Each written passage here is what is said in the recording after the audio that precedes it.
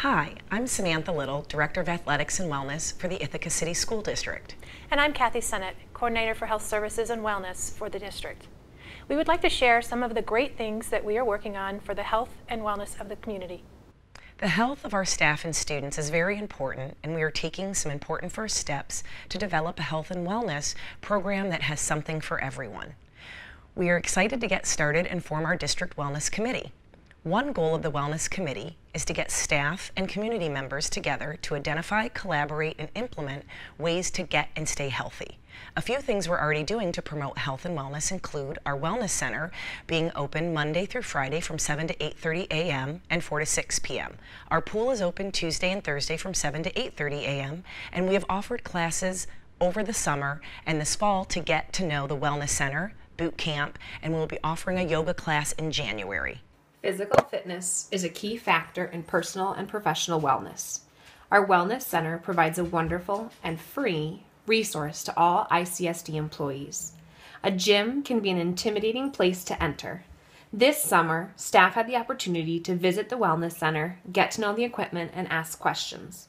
This fall, we offered a boot camp class once a week for 6 weeks. We hope to offer another session. It is hard to change your routines. We're here to help you get a jump start on your fitness and find personal wellness in the process. Come by the facility 7 to 8:30 a.m. or 4 to 6 p.m. to see what the center has to offer. The Wellness Center is staffed to assist you with the equipment, offer suggestions, and answer questions.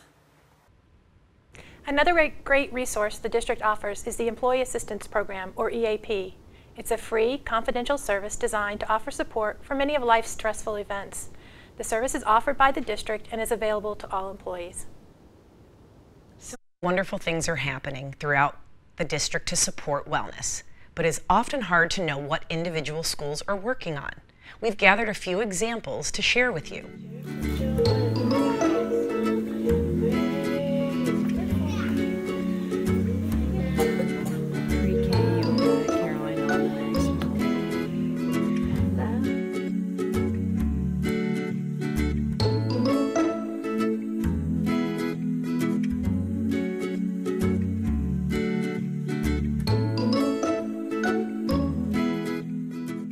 These are just a few examples of what the district has to offer for improving your health and wellness. And now we'd like to hear from you. To start the new year, we will be holding a district health and wellness information session on Wednesday, January 10th from 4 to 6 p.m. in the Culp Auditorium Atrium.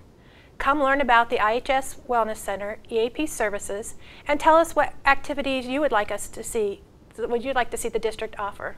Your input is essential as we start developing a staff wellness program for ICSD.